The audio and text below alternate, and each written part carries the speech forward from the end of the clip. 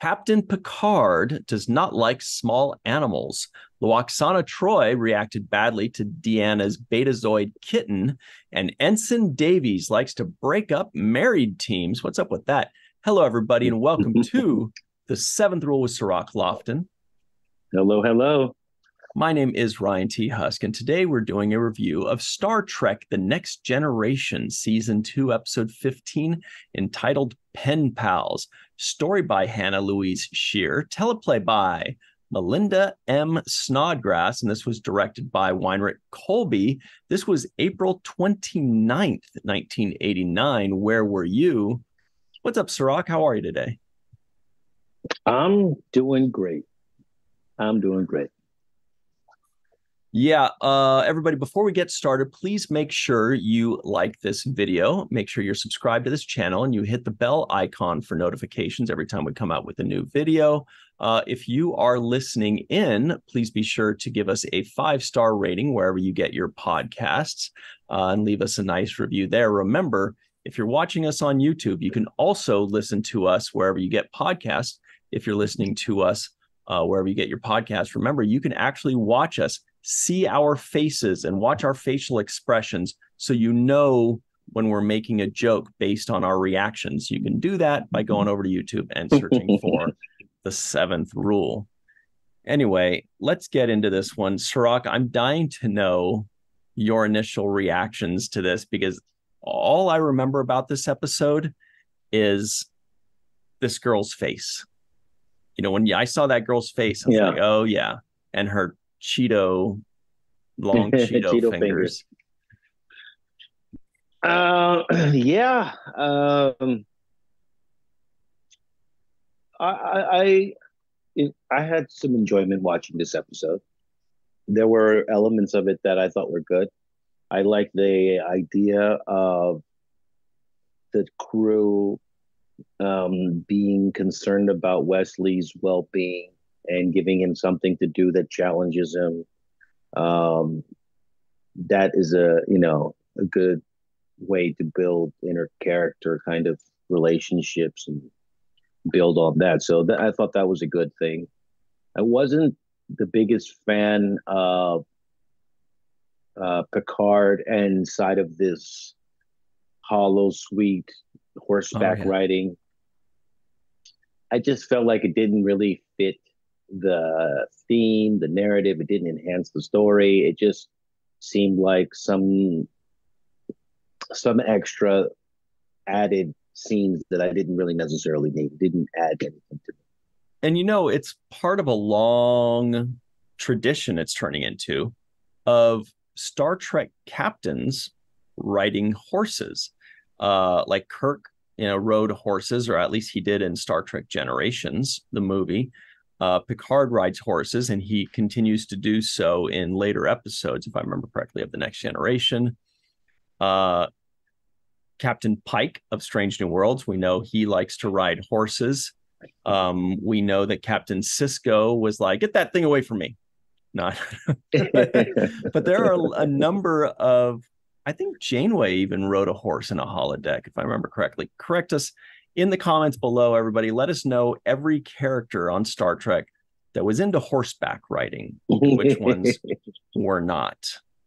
But did you notice? Sorry, go ahead. No, if it moved the story along, I would get it. And I didn't need to see him actually, in that space. Also felt like that was an untimely hollow suite kind of vacation when you have these pervasive issues that are being dealt with. You have the planet near explosion and extermination of an entire, basically, civilization. You've got this first contact kind of, prime directive dilemma.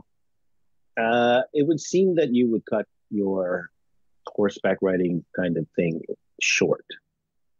Well, taking that a step further, you know what I noticed? At one point, they said, we've been in this system for 6 weeks. And I realized this is like a vacation for them. They're on this basically detached duty. Starfleet probably just told them, okay, go check out this whatever sector. What was the sector called? Saint Salkundai Drema. Selkundi Drema. Yeah. Drema. So they're there for 6 weeks just looking stuff over. They tell Wesley, they're like, all right, we're putting you in charge. But really what they're doing is saying, hey, we got a 6-week vacation. All right, kid, we're really counting on you. We're giving you this big responsibility. But really, they're just Picard. So I was like, is Picard horseback riding for 6 weeks? Is Riker sitting in 10 forward and flirting with girls for 6 weeks? Are they just, and then meanwhile, Wesley and the lower decker ensigns are working on this. They check in on him every once in a while. That must have been their favorite mission ever. They're all just hanging out at the bar, having fun. Riker's like, I don't even know what day it is anymore. Roy's talking about her kittens from back in the day. Whatever. That was that was the thing that I did like about the horseback riding and the whole equestrian theme was in the dialogue, the way that they addressed the Arabic mythology behind horses. And I thought that was a clever insert for Melinda Snodgrass and Hannah to kind of put this extra layer of some meaning inside of the text. Picard, says something about the south wind and the mythology of the Arabian horse. Yeah. And that actually, that piqued my interest. I had to look more into that, and because I hadn't heard that before. And so when I did, the mythology that he's referring to, and there are several of mythological connections to how the Arabian horse came to be. But the one that is being referred to in this particular story is this myth. Another creation of the myth puts the origin of the Arabian horse in the time of Ishmael, the son of Abraham. So it's a biblical reference from Ishmael, son of Abraham. In that story, the angel Gabriel descended from heaven and awakened Ishmael with a wind spout that whirled toward him.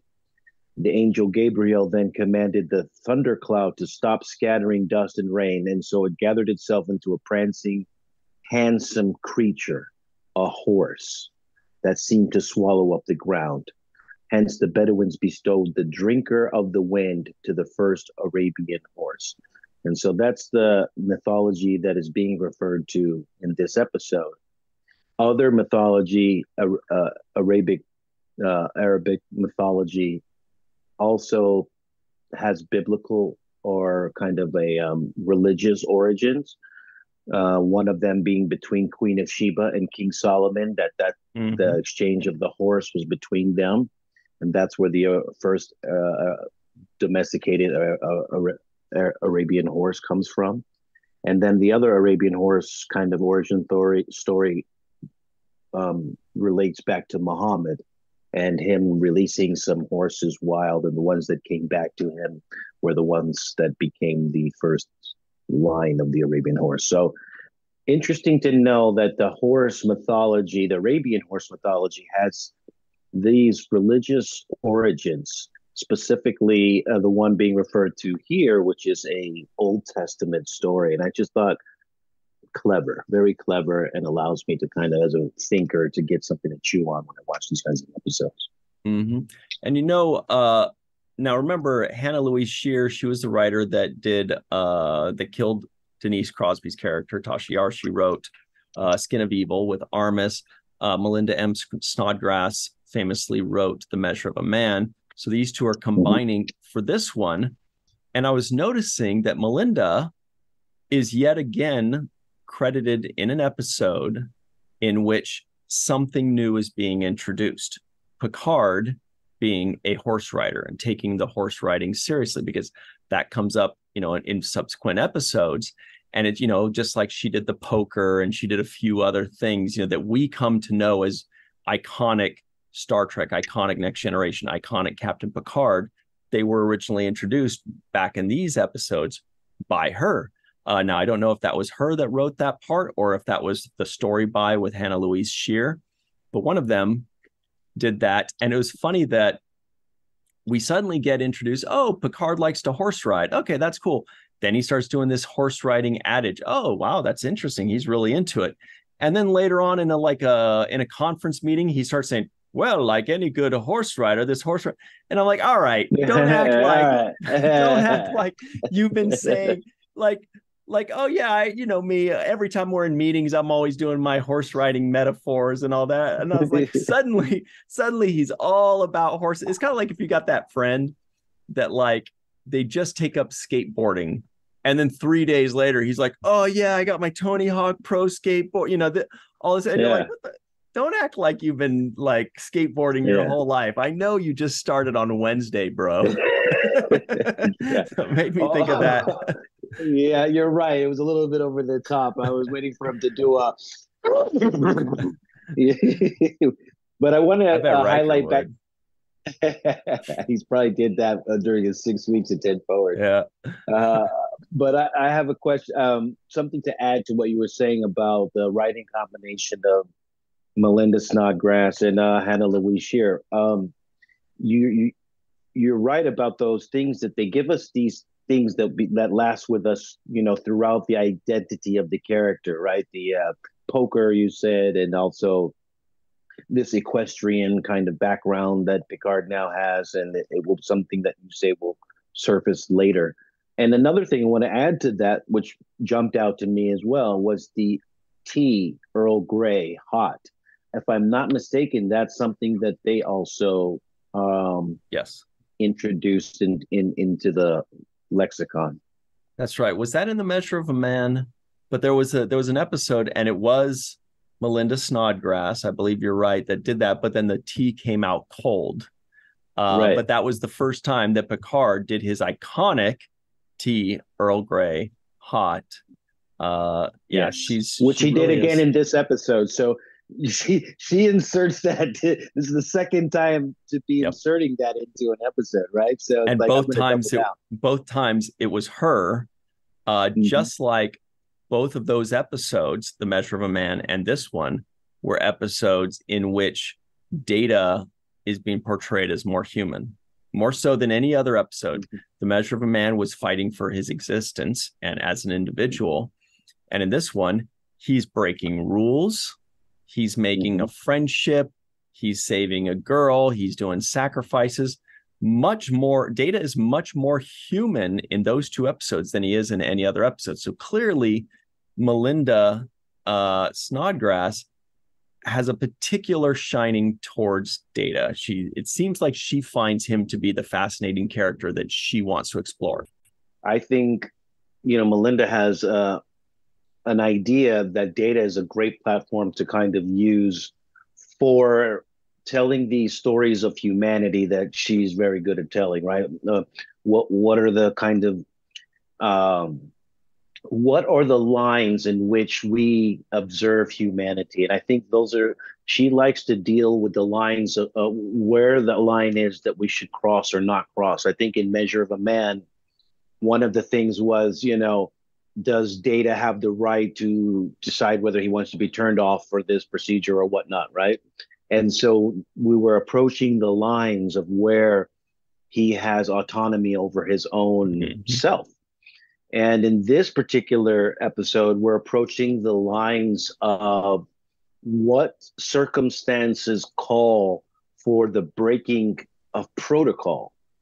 And I think that was one of the things we're addressing in this episode. Like, we have this prime directive, but under what circumstances would we overrule the prime directive?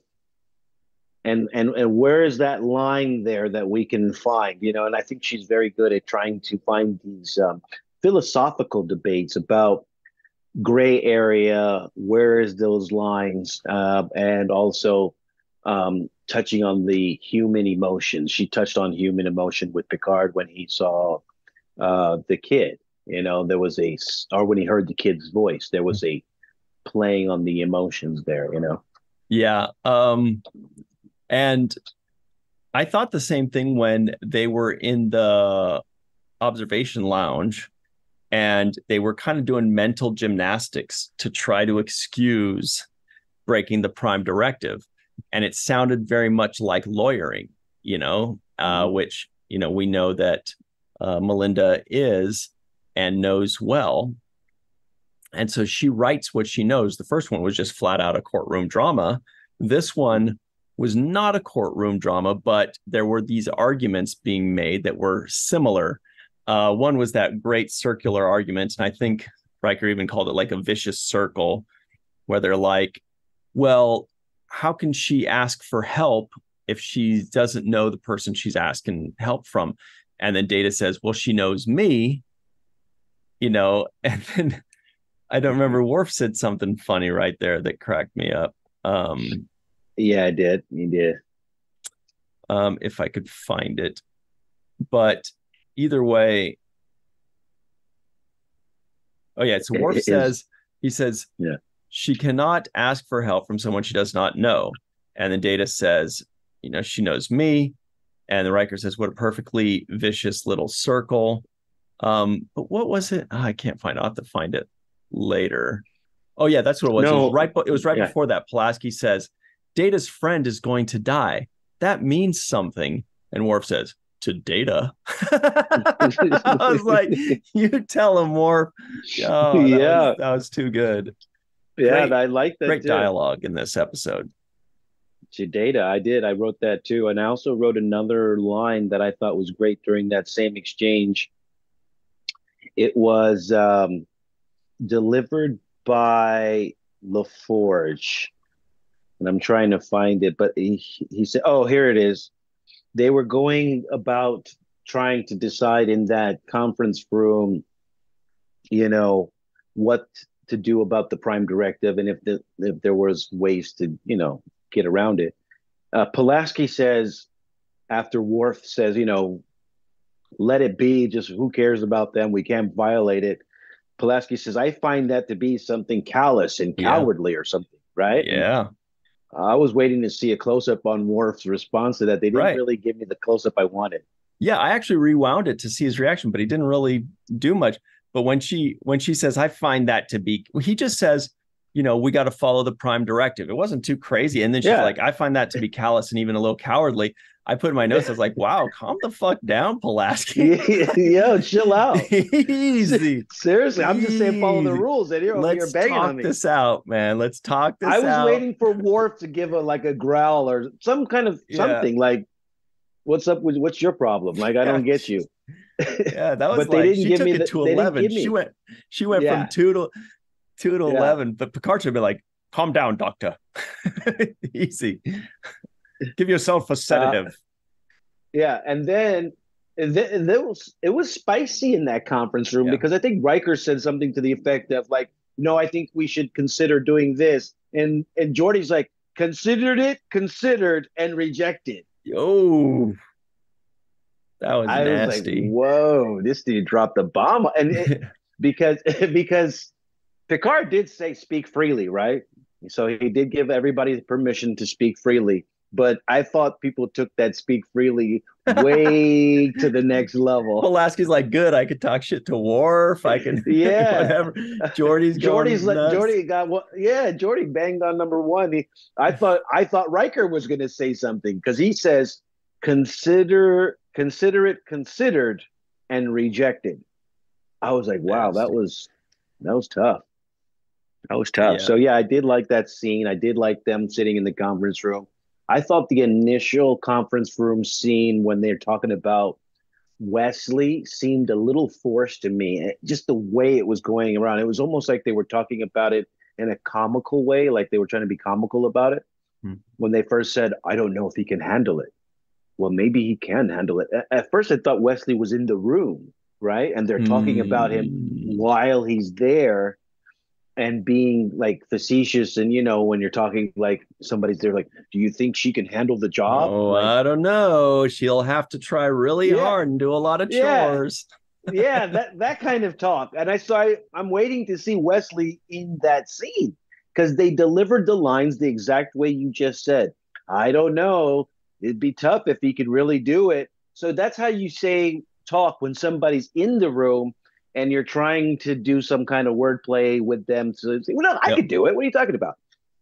But to talk like that when he's not in the room, it's like I don't know. I don't get the tone.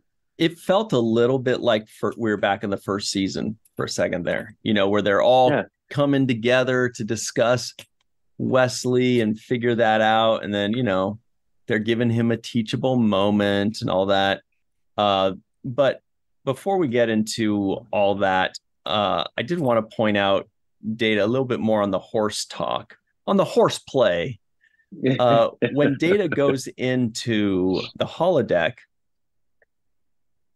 and, to go see Picard, and he says, excellent steed, sir. I just thought, like, he seemed so awkward and so excellent steeds. That sentence has never come out of it. It's never come out of my mouth. I had problems even saying it. And then he goes to pet the horse and he looked like he just thought he was touching an alien. Like he was just like, excellent steed. It's like, you're not convincing anybody. I know that you are not comfortable with this beast in front of you. But anyway, I just thought that was like really funny. You could tell Data was angling to ask for something because when somebody's trying to be like, oh, that's really cool, oh boy, that's they're just trying to get in good and be like, oh, by the way, while we're talking, I had a question. No big deal, I'm mostly here admiring your horse, but also this other thing real quick. Exactly. Yeah.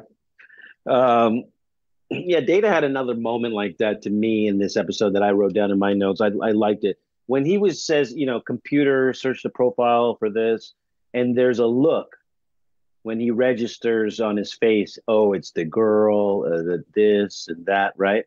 And that's the scene prior to him going to see Captain Picard. Like, because I think he says, after he registers this look, he says, computer, where's Captain Picard? And he's like, he's on deck 4 or deck 3. And he runs out of there, and then they do a close-up on Worf, right? Like, why did he just run out of here looking for Picard? Now, the reason I'm bringing that scene up is because I felt like Brent Spiner, when he was looking at the computer screen and getting the information that, this is somebody that he's been communicating with, he has to relay this information to Picard. All of that had to register on his facial expression. Mm-hmm. And I thought he did a great job in that moment on that close-up with that facial expression that he had. And the reason I feel that way is because he started to play it a way a human would play it when they have those reactions. Yeah. Right? So a human would see it and say, oh, wow, I've been talking to a girl. It's this person that I've been talking to. They're, this and that, connecting the dots. I have to tell the captain this is a prime directive issue, whatever. So a human would have to react to that in a human way. He caught himself and adjusted and did a kind of robotic twist to the human reaction that you would normally have under those circumstances. And that's where I feel like Brent Spiner's acting with those knowledge that he's a robot and still having to express human-like emotions in a very subtle way, I think is remarkable on his part as far as the performance. A really good point. Hey, we've got to get to our break very quickly, but everybody listening in right now, just be aware that we also have a second podcast wherever you find podcasts called The Seventh Rule 2, in which we review all the new Star Trek series like Lower Decks, Picard, Strange New Worlds, Prodigy, Discovery, and everything new that's going to be coming out. You can find that, The Seventh Rule and the number 2. Very easy to find. Go please check that out, subscribe to it, and give it a 5-star rating and a nice review. We really appreciate that. Now we're going to take a super quick break, and we will be right back on The Seventh Rule. Hey, everybody. Welcome back to The Seventh Rule with Cirroc Lofton. Hello. All right. We've got some trivioids this week for you, and they go a little something like this. The Enterprise is the first manned vessel to enter the Secundi Drama sector. At some point in the last 150 years, the fifth planet of the is it Secundi or Selkundi? I think it's Secundi. Selkundi, I think. Oh, Selkundi? Yeah. I don't know. Drama has shattered, forming an asteroid belt. Captain Picard does not like small animals. Loxana Troi reacted badly to Deanna Troi's Betazoid kitten. Riker wants to put Wesley in charge of planetary mineral surveys. Dr. Pulaski thinks the senior staff is pushing Wesley too hard. She was so naggy. Data is checking out the dips and peaks of the galaxy's magnetic field, and Ensign Davies likes to break up married teams. That little rascal, Ensign Davies. Did you notice, actually, how Davies was not really a jerk, but he gave a little pushback a couple times here and there. And then when Wes comes in and says, I want you to do that thing, he said, consider it done. It's like, wait, what? Before, he just finished saying, yeah, we probably shouldn't do it. So you would think that if Wes came in and said that, he would at least give a tiny pushback, like, are you sure? Remember, blah, blah, blah, blah, blah. And then if Wes says, I'm sure, please get it done. Okay. But he was just like, Wes walked in with authority. I can't hang. I'm just going to do it. He's intimidating. Yeah. He did say it with authority the second time around, because he kind of said he didn't leave any question there. And I think that's something could have been expanded upon in the conversation that Pulaski had with Wesley, or maybe the one Riker had. I think they could have said to him, well, how did you suggest or ask him to do it? And he would say, well, I told him I thought we should run a diagnostics on the whatever. And he said, well, you didn't instruct him. You didn't give him a direct order. You didn't say, do a diagnostics. He says, I told him I thought we should. And I think there could have been a conversation about being assertive and, how to phrase being assertive. Like when Picard gives an order, he doesn't say, well, I think you should go to warp speed. What do you guys think? Yeah. So there could have been a conversation there for Wesley to have an understanding. No, you can't suggest, you have to demand, right? Because you are the leader of this project. And then I think you have to just say it, right? In a very matter-of-fact way, leaving it open to question, like how I felt he did in the first time. Like, what do you think if we do a diagnostics and run isometric? And he's like, oh, bro, that'll take 5 hours. What are you kidding? Like, yeah, I got to go to lunch, man. Come on, we're on vacation. We're the only ones working on the ship for 6 weeks, man. Give us a second here. I did look it up just to confirm. It is Selkundi Drama. I had a Selkundi in one note and without the L in another. Tisk, tisk. Yeah. But can we talk about the man of the hour, Chief Miles Edward O'Brien? It's so funny how I keep forgetting he's on this show, and then they just keep finding some excuse to have him on for a scene, almost like they're really trying to force him in, shoehorn him in, to an episode that really doesn't need him. And I'm so happy that they did, because they didn't need him in that episode, but they keep cramming him in, and it expands the cast, which is great. It also gets us the enjoyment of seeing him. I'm looking it up here, and this guy's in like almost every episode of the second season. He's in maybe like 18 episodes, which is insane. He's basically a regular. He's in almost every episode. He has the easiest dream job you could probably want to have, because he only has like a couple of lines. 1 day a week. 1 day. He gets a full episode's pay, and he barely works. He's out at 1:30 that on Wednesday. But exactly. So he has a dream job for an actor's scenario. But I can also say he also has the terrible job for a Star Trek scenario. So he stays in that room all day waiting for somebody to get transported. Can you imagine the downtime on that? I mean, you'd be looking at your phone, you're playing games. Like, there's got to be a lot of downtime because not, people are not getting beamed up every second. So what do you do? You're standing there. It's almost like, in the old days, you used to have a guy in the elevator who would press the button for you and just be there. Oh, It's like, what floor are you going to, sir? You're like, bro, I could close. I can press 7. or the person that hands you the paper towel when you wash your hands in a public restroom. I'm like, I not only can I do it myself, I want you to keep your hands off of my paper towel when I just wash my hands. I don't need your soiled cuticles in my so it's freshly washed hands.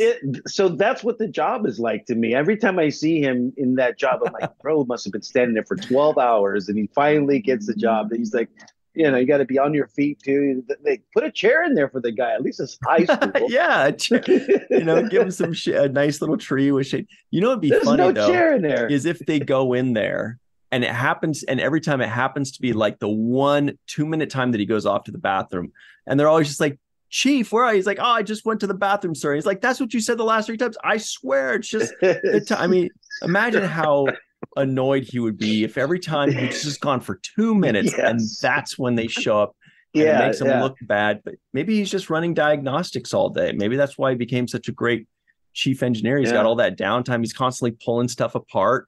And then when somebody walks in, he like closes the hatch real quick. He's like, yep, everything's good, sir. You would think they would automate that little section there, right? Like to have a man that needs to be there. It seems a little redundant usage of manpower, right? You would think you could verbally just say 2 to beam up, and it just boom takes you up there. Like maybe it's hazing. Maybe they're like, you're going to be our transporter chief. Whoa, chief? What does that mean? Chief? That means you get to stay in transporter room 3 all day long because you're the chief of it. You say, okay, what else does it entail? Well, you stand there all day, and if we sometimes might need you once or twice a week, then you push that button right here. This one, you push that button. You see the one that says beam? Yeah. Don't forget to push that button afterwards, though, when we ask you to come back. Don't mess it. You're the transporter chief. So we're really relying on you for this. Yeah, that's such a redundant position. It seems so menial. But he had the scene of the episode. He did steal the episode with his scene. Yep. When Riker runs in there and he says, you didn't see any of this or something. What does he say to him? He said, let's see if I can find it. He said, O'Brien, take a nap. You didn't see any of this. You're not involved. Boom. Just cut to the chase. And O'Brien says, right, sir. I'll just be standing here dozing off. Yes. You got to love the guy. Great line, great delivery. And then, of course, the first thing you think when Data says 2 to beam up, I'm thinking, ooh, you're going to try to get transporter chief in trouble. Riker was like, you didn't see anything. You're not involved. And then when Riker leaves, he gets called to the bridge. He says, you know what to do, right? And he's like, oh, yeah, I got it. First thing he does, beams 2 people. That's not what you're supposed to do, Chief. You had one job. And they barely trusted you with that one job. And he's like, I brought Data back in a little orange thing. Wow, yeah, he got so thrown. It was so great when he says, I'll just be over here. We're taking a nap. I just loved that one. That was great. Even another thing that I really liked watching this episode was the back and forth between Picard and Riker. When Picard says, number 1, you know where we are now. Yeah. And then Riker says, where are we now, sir? And he's like, up to his forehead. And we're like, okay. And then they did do a kind of a remaining shot after Picard did like up to the forehead. They did a close-up on Picard after that, and I love the look of concern on his face. Like, damn, this is getting worse, and we're just keep digging in a deeper hole. It's not getting better. What about? So, yeah. Here was something that I thought was interesting. first of all, it was hilarious when Picard says, Data brought a child onto my ship, onto my bridge. And Riker says, I'm sure Mr. Data has a very good explanation. And Data goes, she was frightened and she wanted to. And he's like, Mr. Data, will you man your station? I was like, oh, you're in trouble, Data. But then when he said he's brought a child, my first thought was, how does he know it's a child? Could just be a short alien. Yeah. That that would be a terrible first contact if you say, why'd you bring a child? And they go, this is the planet's elder. I'm not a child. Yeah, what a faux pas. Come on. Yeah. The child, I understand it's a child, and then you got to put all the makeup on them. I think they did a good job. This child actor did a good job at trying to perform with all that makeup. It's always sweet to have Data? a young actor in there. Data. I did like the line that Picard gave to Wesley, because I do think that when you're, building character and encouraging a young ensign who's trying to work his way up, you need kind of these conversations to happen in order to build some self-confidence for the young guy. So I did like when Picard said to him, I respect an officer who is prepared to admit ignorance and ask a question. Yeah. Rather than one who, out of pride, will blunder blindly forward. And I thought that was a great piece of advice, even for any young person out there or for anybody out there. It's okay to admit ignorance and ask questions, because that actually shows your curiosity. It shows your honesty. It shows that your willingness to learn, and it's a confidence thing. Pretending like you know things already. Yeah, it's confidence. It's like, I've always thought one of the most empowering things and respectful things is to say, I don't know. A lot of people have a tendency to try to fake it or pretend like they know something that they don't. Say, I don't know. It's okay. And he's giving Wes, this very young officer, that advice of like, look, I know that you're going to be trying to prove yourself to them, and probably one of the first mistakes somebody in your position would make is to try to act like you know more than you do, or you're better than you are. Just, you're in charge, you have the authority, you don't have to act any particular way. Yeah, you're right. It was a good piece of advice. Yeah. Something that I try to live by myself. I try to ask as many questions as I can, especially when I don't know something about something. I think that's the way you learn. And then you can move past that moment of not knowing in a sensible way. But I did like that advice. Also liked Pulaski telling Wesley about authority and confidence. Yeah. I liked when Riker was talking about the responsibility of authority and what it entailed. He had a responsibility. So those were good life lessons. I thought good ways to steer young Wesley into proper development. Give him a challenge, give him a task, also let him kind of prove his leadership skills. So for that purpose, I did like the B story, I guess you would say, on this episode. Yeah, when Picard says to Riker, he says, in for a penny, in for a pound. Now, I've never heard that saying before, but it sounds like it's basically saying, look, if you're, I guess it's obvious, if you're in for a penny, you might as well go in all the way. Just go for it all the way. It's a good saying. It's right now, all the British people listening in are like, you've never heard in for a penny, in for a pound. Americans are so stupid, but it's true. I hadn't heard that one, but it makes sense. Like, as soon as you hear it, you understand what the saying must be. Or maybe it's not a saying. Maybe he just made it up for that episode, but it sounds like it is.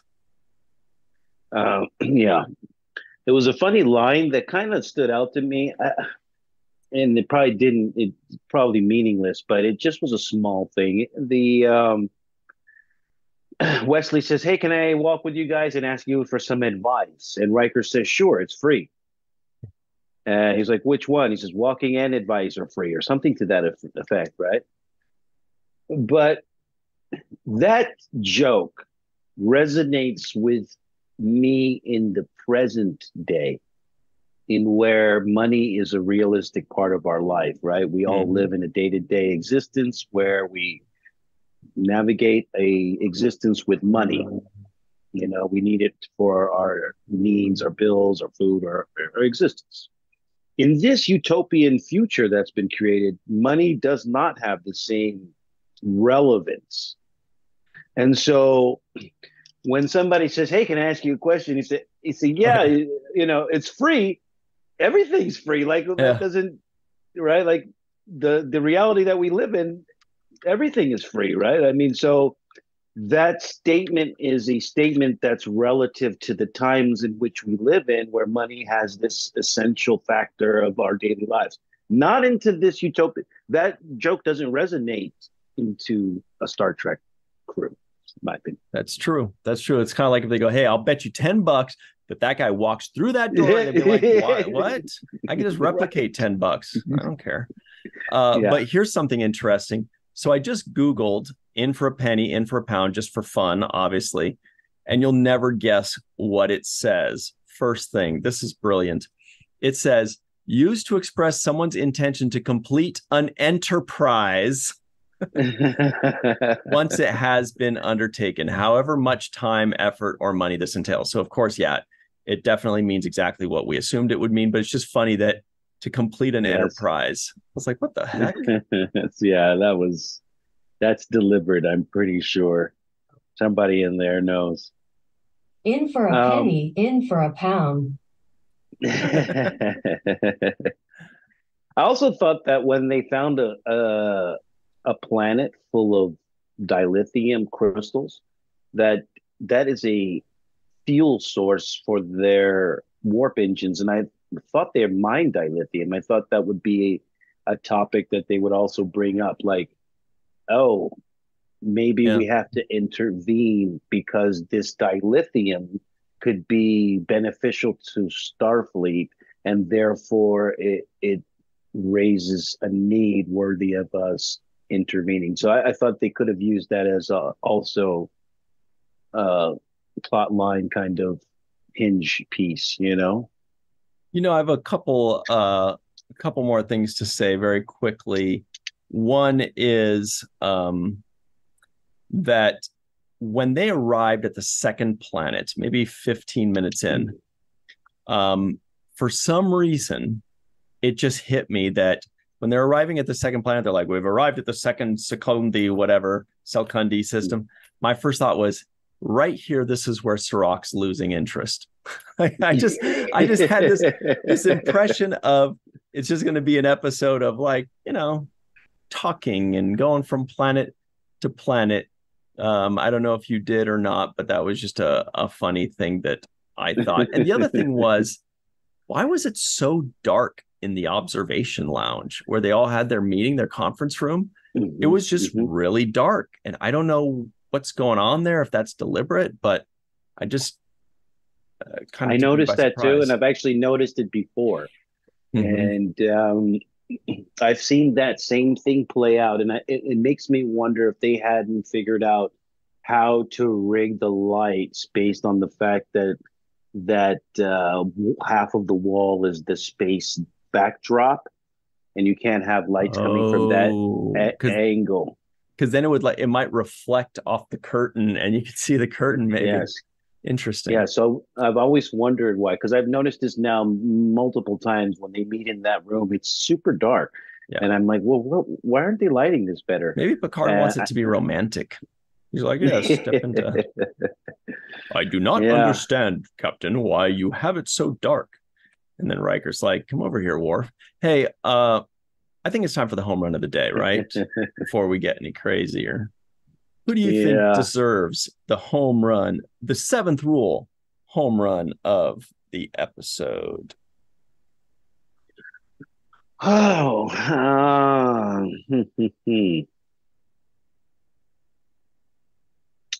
yeah, I'm gonna say,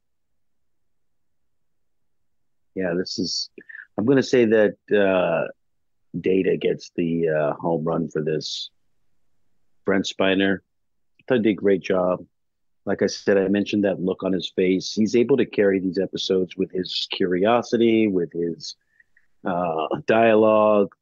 Um, yeah, I'm going to say Data carried this episode once again. Mm. I'm going to go with Chief Miles Edward O'Brien. And I mean, because, he kind of stole the show in a bit, and it's just amazing that he's getting such a good gig of just being kind of shoehorned into an episode that doesn't need him, but it's just a bonus. Yeah. It's just great. We're happy to see him. They didn't realize how happy we'd be to see him later on because he became a regular and a very beloved regular in the next series, Deep Space Nine. So now when we go back and watch this, we're like, yay, we got some Deep Space Nine in here. And it's super fun. And also the other one goes to the beautiful steed, or what was it? Magnificent steed? I don't remember. Whatever Data called him. Uncomfortably. I also want to give honorary mention to Melinda Snodgrass, honorary home runs for Melinda and Hannah Louise Shear. Totally. They've been very nice to us, and I like the way they layer their writing with certain themes that question, philosophical points of views.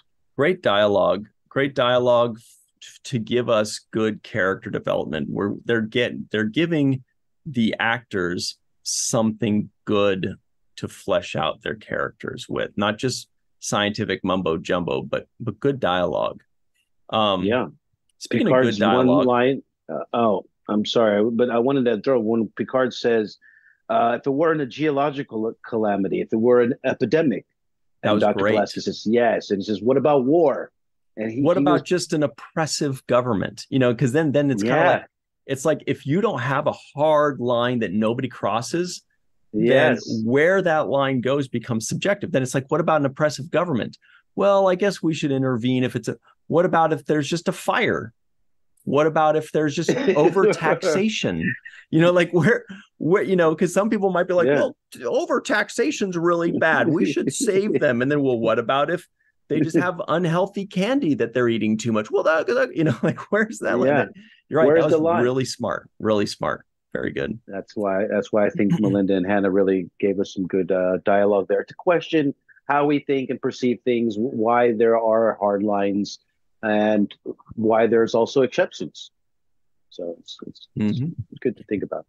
Speaking of exceptions, these people are exceptional, and their names are Homer Frizzell, Dr. Marie Segal, Eve England out in Wales, Yvette Blackmon-Tom, TJ, Jackson-Bey, Bill, Victor Arucan, Titus Mohler, Darlena Marie, Dr. Mohamed Noor, Tierney C. Dieckmann, on a post, Anil O. Polat, the Traveler, Joe Balsarotti, Mike Gu, Dequeue, Justine Norton-Kertson, Dr. Stephanie Baker, Carrie Schwent, Faith Howell, Edward Foltz, My Live from Tokyo, the Matt Boardman, Chris McGee, Justin Weir, Jake Barrett, Jane Jorgensen, Henry Unger, Allyson Leach-Heid, Julie Manosfi, Marcia Classic Schreier, Greg K. Wickstrom, Dr. Susan V. Gruner, and Jason the Outrageous, that is, Okun.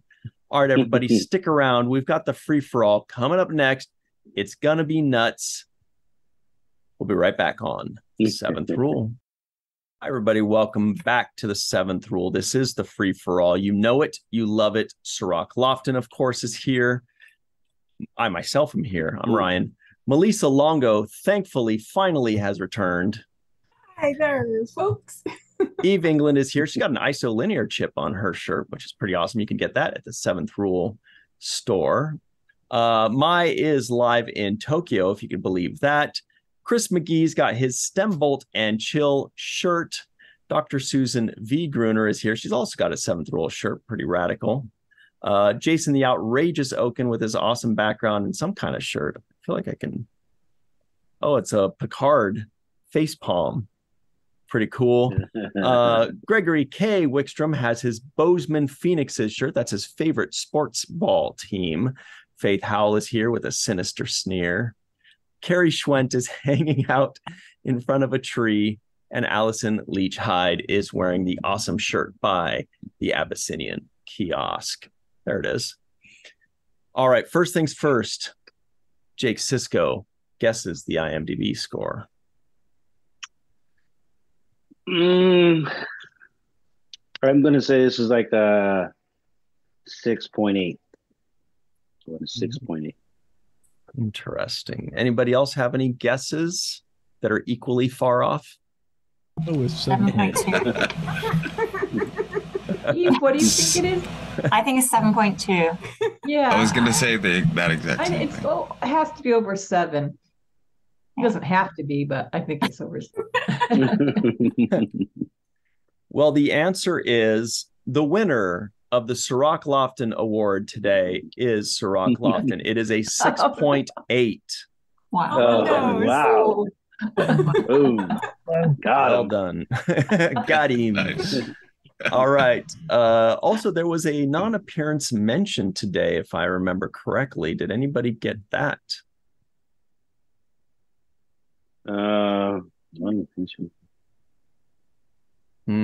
It has to do with the kitty. What do you got, Allyson? Looks like you got it. Loxana. Yeah. Deanna's mom, Loxana Troy, getting some love, not by the kitty, but by her daughter. All right. Melissa Longo, will you please get us started on the right track? What do you think of this episode? I didn't hate this episode at all. The things that I liked about this episode is that I like that season 2, we're getting to explore more of the day-to-day relationships and see the day-to-day life of the crew. And I like seeing that, and I like seeing the interactions between different people and how those interactions reveal relationship or character as well as relationship. But I think that the boardroom scenes worked for me because they reveal the complexities and the moral and philosophical variances between characters, and because of their past experiences, they approach a certain dilemma from a different point of view. So I liked that. I also thought it was interesting that Pulaski was the one who was defending Data above everyone else. I like to see that growth from her character and her embracing Data as a sentient being rather than just a machine whose feelings don't matter. And it was quite the opposite in this episode. I was surprised at the lack of curiosity about Sargenta and her species from the rest of the crew. Aside from the android and the hard ass, Pulaski, everyone else seemed to not be nearly as curious about her as Data was. So yeah, I just thought it was interesting that Data, above everyone else, the android, had more compassion for this child than everyone else seemed to have. Mm-hmm. Good point. Thanks very much, Melissa Longo. Now, Eve England is out in Wales. She's never watched The Next Generation. We're just dying to know what she thought about this episode. Yeah, what you just said, Melissa, that they were exactly some of the points that I sort of that jumped out at me when I was watching it. Again, I didn't hate it. I didn't absolutely love it, but there were lots of aspects to it that I did really enjoy and was sort of quite gripped by. I think that scene where they were all discussing what to do and the fact that they weren't in the usual boardroom, and I'm sure Jason will come on to sort of the way it was shot, but there was definitely something really gripping about the way that they presented that, and that the fact that they let them argue and have this conflict, which we don't usually get to see. You know, it got quite personal at times. You could see, as Melissa said, the characters of each of the, their actual individual nature coming through via those arguments.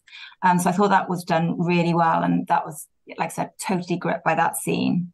Again, what I did like the synergy that we had between the A and the B plot, in terms of, you very much got the sense that both Wes and Data were kind of growing up in this episode, and you had, Wes going through building up his confidence, but then you had Data sort of exploring his humanity, his emotions, particularly on the sort of empathetic side as well. So I did like how they put those two stories together in parallel. What I did find really interesting, though, is, you had all these conversations about, whether what they were doing was right and whether they should interfere and all these philosophical questions. But then at the end, I found it really uncomfortable that they decided that they were just going to wipe her mind and her memories. It just felt to me quite insidious and quite dark, that was just a convenience for them to make themselves feel better and to get themselves out of a sticky situation that they found themselves in. And I just thought that was sort of a little bit telling of the Federation and Starfleet, and how they kind of, everything is their narrative, and how they, put everything into that box so that it nicely fits in with what they're trying to achieve. So I thought that was a really interesting commentary at the end. And I like the fact that Pulaski and Data kind of challenged that. But I would like to have seen more of that. I thought that was really interesting. And then just finally, just Melissa's background has reminded me, I really loved that set. It just, I loved the sort of, it felt to me very sort of London brutalism architecture style, so very concrete and very sort of muted tones. And I just thought that was really beautiful, the way that they did that. And with the costume and everything, that sort of had a really good artistic feel to it. So overall, I was, I enjoyed it. There were a few bits that I didn't enjoy, but I think overall it was a pretty solid episode. Good stuff. Thanks very much. Good point. Now for the rest of Star Trek Ever, we can break the Prime Directive and just wipe their memory, right? Just get one of those Men in Black things and you're all set. Look, what I'm trying to say is that Mai is live in Tokyo. What do you think of this episode, Mai? I got a question for people that are far brighter than I am. Why, if Picard's office is off the bridge, are the stars out of his window going away from the ship? Wouldn't he be at the front somewhere? I didn't quite understand that. That made the stars just keep going backwards away from him. So unless his office is at the back of this huge saucer section, it would seem that he would see stars going sideways to the ship. I wasn't quite sure what was happening there. So anyway, the other thing, I don't know if you guys have ever had Japanese spider crab. It's like as popular here as Dungeness is in San Francisco. But looking at the background for what Jason's got, the hand on Sarjenka, it definitely looks like a Japanese spider crab. I was like, what? So anyway, that was kind of curious. Coming back to this, I think the best thing I can do here is give a quote which says, "You are the sum total of everything you've ever seen, heard, eaten, smelled, been told, forgot. It's all there. Everything influences each of us. And because of that, I try to make sure that my experiences are positive." That was Maya Angelou in 2011. And she's got so many great quotes. But that one I thought was interesting because by this definition, Data is more human than he was before encountering Sarjenka. And he was changed by the first message. He was further changed by subsequent messages. And ultimately, he realized his growth. And we as the audience realize his growth when he notes that she will not remember him, but he'll remember her. I thought Picard's suggestion that he's a step closer to understanding humanity is interesting. Is it only humans who have memories? I mean, if we are all, human and otherwise, made up of these memories and experiences, as Maya Angelou suggests, I think in my very best Data voice, I would have to ask, does not Data qualify as we all do? That was a very good Data voice. All right. The second best Data voice of all, everybody knows, is Chris McGee. What's up, Chris McGee? What did you think of this episode? I will not be testing out that voice today. Sorry. So to echo what Mike said, the hand on Sarjenka, I thought was really interesting. Unlike a human's, where the ring finger and the pinky finger kind of get shorter, hers get longer. And I thought that was it's kind of an interesting design choice there. I'd like that. I got a couple of interesting things to point out. I don't know. I doubt it was intentional at the time, but I think that opening scene speaks to Picard's love of horses, even ones that aren't real. For example, after being called to the bridge, he could have just, called for the exit and walked off the holodeck. Instead, he begins to tie the horse back up, even though it's just a hologram. And this affection for horses just might be seen in the future, too. The big thing, though, that I noticed in this, and I find the B plot of this episode, which I'm calling the Sarjenka story the A plot, because after all, the episode is titled Pen Pals. So I'm calling the B plot the Wesley one. And I find that more interesting to me than the A plot. And it's played out in my head many times over the years, and it actually has helped me greatly in my life and career. If I can diverge from Star Trek for just a few moments here, my career has recently gone through some significant changes, and only so late in my life. For many years, I was a graphic designer, always the lowest man on the totem pole from employer to employer. And being that low man on the totem pole, I've kind of learned that even when I disagreed with orders that were given to me, I just had to be like, had to learn when to be like Ensign Davies and just smile and say, you got it, even if I didn't like the choice. Well, I recently dove into programming, relatively recently, became a software engineer. So I was shifting careers entirely, also shifted to a new city. And just this year, in fact, got promoted to a senior software engineer, where I now help mentor new hires and interns. So I'm sure I don't see where this is going.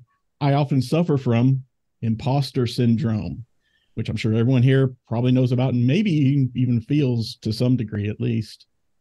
And I think this plot with Wesley deals with it pretty well, especially during the scene in the corridor with Dr. Pulaski, and later on the scene with Riker and 10 Forward, where he says, every time I give an order, something inside me says, what makes my judgment so superior to these people?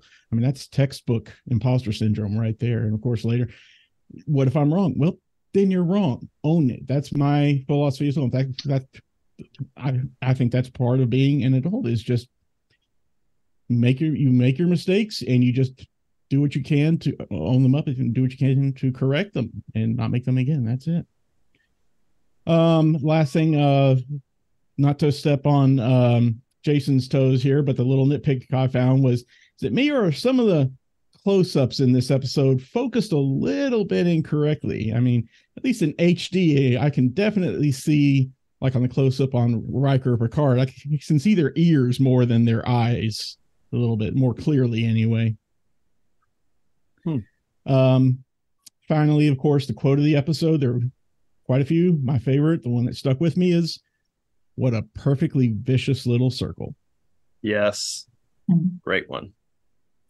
All right. No stranger to perfectly vicious circles, Dr. Susan B. Gruner. What's up, Sue? What did you think of this episode? Well, I agree with pretty much everything everybody said. You all stole all my notes. So I tend to like data-centric episodes, and I really like seeing him grow as a sort of a human. But I think it was it Melissa or somebody pointed out that he was the most human in this episode. He really was. He was holding her hand, and Sarjenka was hid behind him when she was afraid. I thought that was just so great of Brent Spiner to play him like that. I also thought, I wrote down that I thought Will Wheaton did a great job too. He's just growing so much, and the cast is finally starting to gel, I think, a little bit. I keep saying that, but they really are. The only nitpick I had with this episode, and I by the way, I love the set. I love Sarjenka's room. I think that was her little room. I loved the sparkles in her hair. was O'Brien calling her it after she was beamed aboard the ship. I thought, wow, that's so unlike O'Brien to do that. If he didn't know if they, he could have just said they. And that he said it, I thought was so unworthy of the O'Brien character. Just to use such a term to describe a person. Interesting. Yes, Cirroc and I. Maybe, yeah, we didn't cover that, but maybe he thought she was Cardassian because he does hate Cardassians, right? See? Cardi, bloody Cardi. Cardassians. And the Cardassians. What did you say? What, Melissa? Where's the spoon? That is very derogatory. Oh, and I love Pulaski too. I love her and I love Gates. I guess we just can't have them both. Nope. But if we could, it would be Jason Okun that would tell us how it was possible. What did you think of this episode, Jason? Well, anything is possible. I mean, I think the episode is cute. I always had a soft spot for it. I mean, obviously, it's not without its warts. One thing I will say, it's a pretty good-looking episode. And sometimes you have to go back and take a look at, whose typewriter it came from and, who directed the episode. And Melinda Snodgrass knows how to write a script. I mean, obviously, Measure of a Man. And, the fact that she picked Data to be the central point of the story isn't surprising at all because of her points of view. So everything looks and feels personal, and from what I understand, the script was neutered quite a bit in terms of its interpersonal relationships, and you do feel certain things are missing and get a little bit techie, but that's beside the point. In terms of the look, what I sometimes experience, and I try not to look at who the director is until later, but sometimes, especially as you start watching it Caesar, you can have sort of two opposite reactions. One is, who directed that? Or who directed that? And you could see from the first shot that this looked great. And I know, maybe Rick Colby wasn't as pleased with this as he could have been, but certainly he did a lot with what he had. I mean, if you look at the blocking and the shot selection, anything from, tracking shots, rack focus, low angles, even, when Riker's talking to Wesley and they get into the sort of a personal conversation, you get to these close-ups, almost extreme close-ups. So you get sort of inside sort of their minds. I mean, in one place you have 3 or 4 characters in the frame, and they're positioned to such a degree and so well that number one is he didn't really use a long lens, and number two, they weren't that close together. So and the staging, the blocking, even to some degree, even the lighting in some scenes was terrific. I mean, take a look at you said if you look at the sort of this conference, Picard's quarters, because I guess it wasn't an official conference, that's why you wouldn't have it in the observation lounge because of the sensitivity of the subject matter. But you see everybody sitting and Worf is standing very stiff. I mean, this is something that reflects all the characters. I mean, somebody had to place them like that. So little details. I mean, typically what you have in the corridor, you have a walk and talk. You have basically a dollar shot of people kind of walking and the camera kind of tracks with them. Here, for a couple of these scenes, you have a camera stationary and you see characters coming to you, the camera turns and they walk away from you. I mean, it's probably easier to set up, but it's just something that's a little bit unusual. You don't see this very often on Star Trek. I'm just trying to remember who else used something like this, and I really can't. So there are some things that make it look good. There are a lot more things I can say, and I'll save them for later. But there's a certain amount of enjoyment in seeing something that actually is very pleasing to the eye, and when the story is flowing and the characters are sort of explored, at least to some degree. When it comes to the second season, it's certainly a nice addition. Again, overall, if you look at the entire series and everything else, maybe that's not the highlight of it all, but I think for the second season, that's one of the better ones. Very good. Thank you so much, Jason Okun. Gregory K. Wickstrom, this episode was cute. Your thoughts? It was cute, I have to say. I try to go by the feeling that I get from an episode, as well as like the logic of it. And it kind of depends what mood I'm in, but this one, it hit me. And I love that. I want to say that it's a low stakes episode, relatively. You know what I mean? Like, it's not saving an entire planet or like millions of people. We're saving a single girl, but it feels like we're, you know, just as important as saving an entire planet, you know, like to me at least. And it seemed like that to the crew. It felt like a very Prime Directive centric episode. Like, that was at its core, I think. And it had the two basic arguments, you know, for and against the Prime Directive. I was going to say more, but Melissa and Eve pretty much said exactly what I was going to say. So I'll save that for after we can skip that. But I want to go over those 2 points of the Prime Directive. So Troy is saying, isn't it a possibility that we are a part of the fate of this planet or this person? And Geordi says it could be a part of the plan that we interfere, right? But then Riker's response says, well, that eliminates the possibility of fate, right? And I think, well, no, that's the definition of fate, you know? Fate doesn't stop at the planet level. Shouldn't it go beyond to, like, everything in that galaxy? You know, like, why should fate be confined to the planet? Like, that's my opinion on the Prime Directive. I think there could be addendums to it, but I know that's going to upset a ton of Star Trek fans. Like, war is off the table, you know what I mean? But, you know, what's the harm in interfering geologically? Stuff like that. Picard says it's to protect themselves, the crew themselves. The Prime Directive is there to protect themselves more than it is to protect other species. And I think that's a really important aspect, because humans care so much, like not just now, but in the future, that we need our Prime Directive to tell us, hey, we got to back off. You know, if we interfere, then things can go badly for that planet. But yeah, I'll pass it on to the next person. Great stuff. Thank you very much, Greg. Faith Howell has a big smile. She totally agrees with what you said. What do you think of this episode?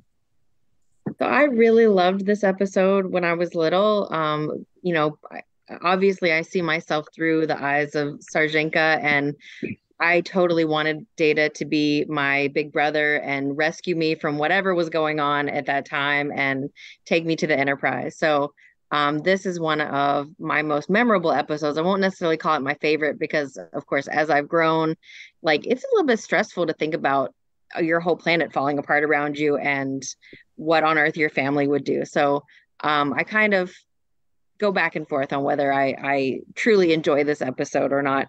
But watching it this time, I definitely enjoyed that sci-fi discussion of, you know, the Prime Directive, is it good or is it not good for us? And I love that idea of it really is most difficult when we know the people. It's easy to follow the Prime Directive if it's just a planet full of people we don't know, or, you know, aliens, because we're other at that point and they're not part of us. But once we've made contact and we know them, it becomes really hard not to help and not to get involved.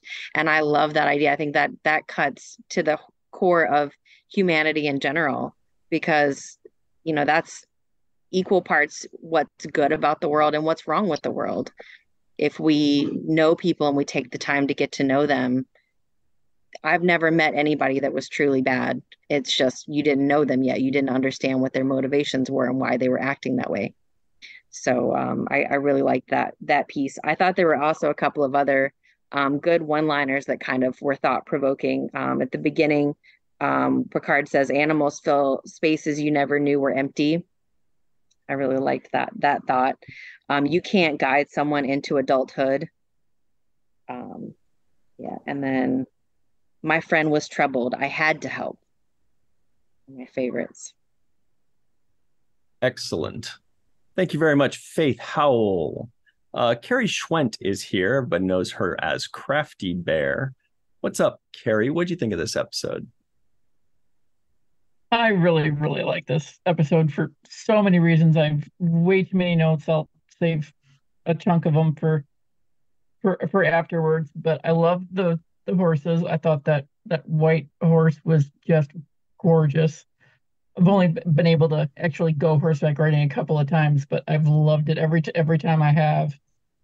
I think horses are beautiful, and yeah, I had to dress up a little bit like Picard with his jaunty hat, and I liked his outfit. I thought it was very, very cute.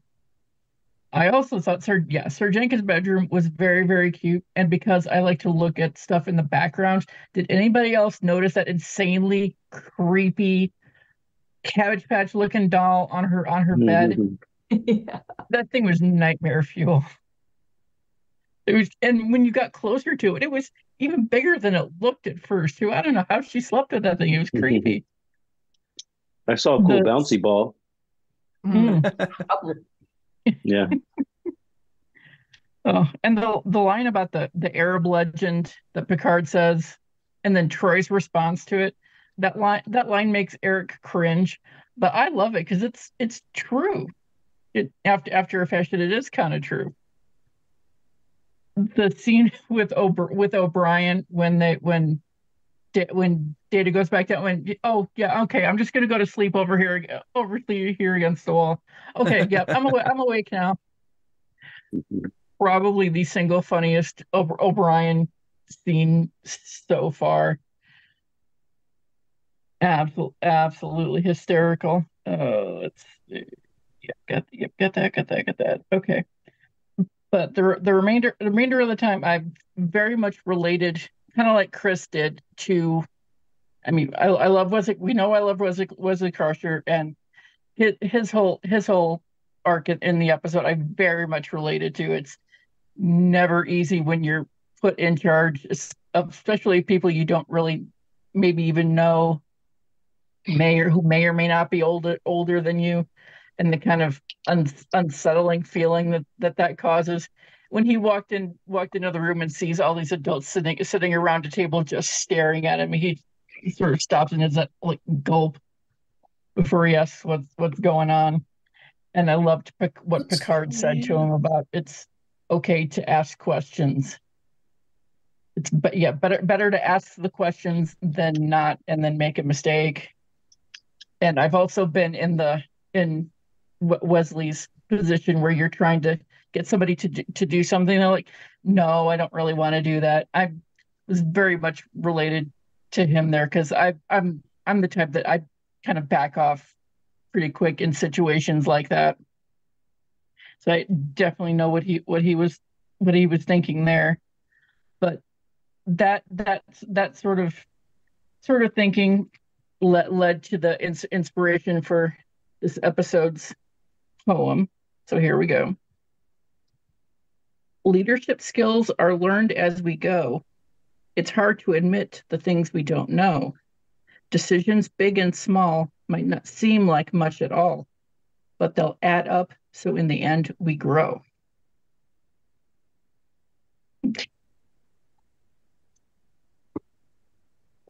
Great stuff. Thank you very much, Carrie. I couldn't help but notice Chris doing the Bajoran clap there. Very cool. Allyson Leach-Heid is here. What is up, Allyson? Cool earrings. What do you think of this episode? Thank you. You know, I guess I'm going to be the dissenting voice in this one. I've never liked this episode. I like the character development, I guess, you know, seeing the relationships, but like the plot felt disjointed or not fully realized.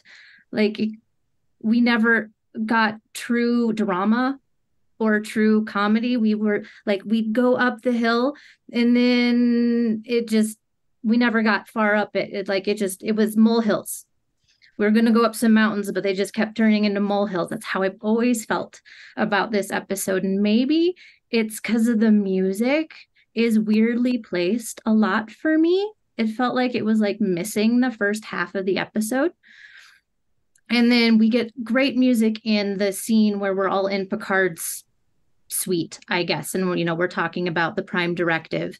And Picard changes his mind when he hears her voice and goes, oh, this is a child. Like, okay, I can't not help a child. I mean, I may not like kids, but I'm not going to let one die. So, I thought it was used well there, but I've never liked the episode, but I want to give Nikki Cox, the little girl, some major kudos because she played through one hell of a mask of makeup, and I thought she did a wonderful job. And yeah, I know they tweaked her voice to make it sound different, but I thought she did a lovely job emoting through that amount of makeup and her hands and not being able to really touch Brent because it would turn him orange. And so I thought she did a fabulous job in this episode. And I always enjoy seeing, O'Brien be our comic relief.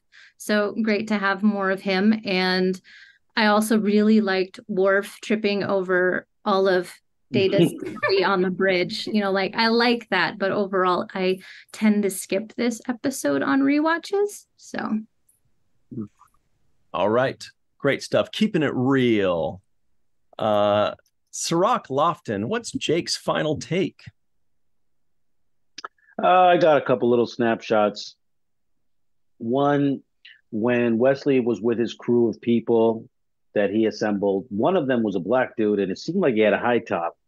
And the camera went past him really quickly, but I was like, wait a minute, a little high top action back in the day got caught on camera. So I guess he was the married guy that was part of the team or whatever, but I'm not sure. They didn't really give him any lines, but I did see him.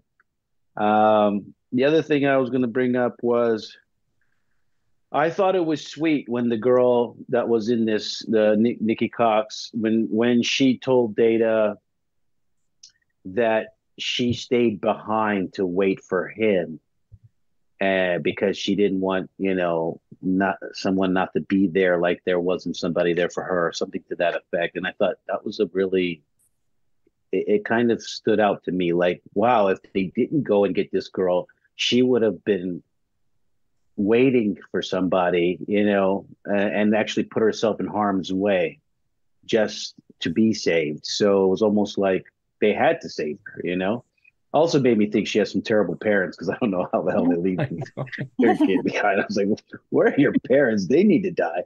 But that's a whole nother story. The other thing I thought about was the stone element. The singing stone jumped out to me as something really beautiful and something that was in the element of science fiction for me. I thought that's a beautiful science fiction touch.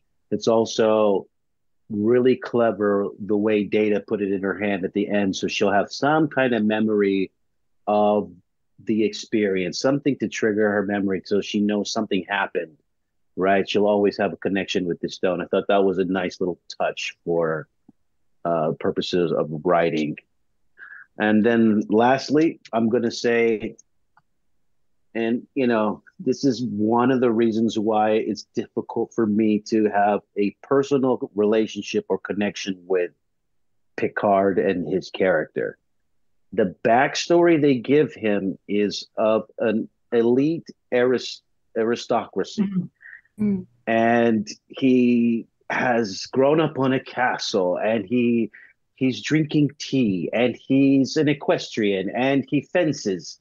These are all things that the regular working class people don't do. I've been horseback riding like once or twice in my life. It's not a normal thing. I've never been fencing. It's not a normal thing for people in the inner city or poor people in general to be going out and buying swords and fencing. It's an elite aristocracy of a background. And that's the disconnect that I have when I see him, because I don't feel like he represents the common man experience that I have gone through. And that's where my disconnect is. I wish they gave him more of a background that was somewhat more humble and relative to the experience that we all generally have. This seems way too marginalized, and it is a picture of the elite white men that we have historically seen depicted in the world. And they're not giving him any flavor in that background to kind of mix it up so that I can say, oh, okay, yeah, he's got a cultural upbringing that allows him to have this really wide perspective.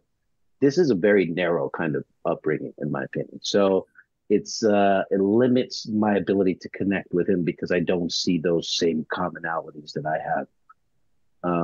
And so that's my final take on it. Got it. All right, everybody. In the comments below, tell us why you also don't like Picard, that snooty captain. Everything you were saying, I was like, boy, he is kind of snooty and elitist, isn't he? Very much. A little bit. Shakespeare, it's just all just, And those equestrian pants. He has a vineyard, right? So. Yeah, he's got everything. He's got everything. All right, everybody. That's it for us. But thank you all, especially to Eve England, My Live in Tokyo, Chris McGee, Sue Gruner, Jason the Outrageous Okun, Gregory K. Wickstrom, Faith Howell, Carrie Schwent, and Allyson Leach-Heid. For myself, Cirroc Lofton, Melissa Longo, and Mr. Aaron Eisenberg. Thank you all for joining us. We'll see you next time. And until then, always remember the seventh rule.